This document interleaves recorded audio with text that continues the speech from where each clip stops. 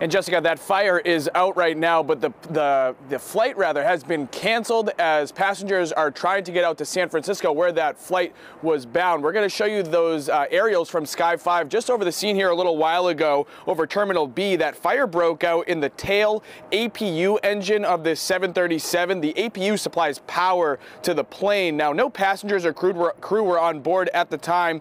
The plane was at the gate. Now, Flight 447 was supposed to take off from here to San Francisco about a half hour ago, but now the plane is out of service as passengers are rebooked on other flights. There were no other closures at the airport, and the terminal was not affected by this fire. Again, that fire is out, the flight is canceled, and passengers trying to make their way out to the West Coast.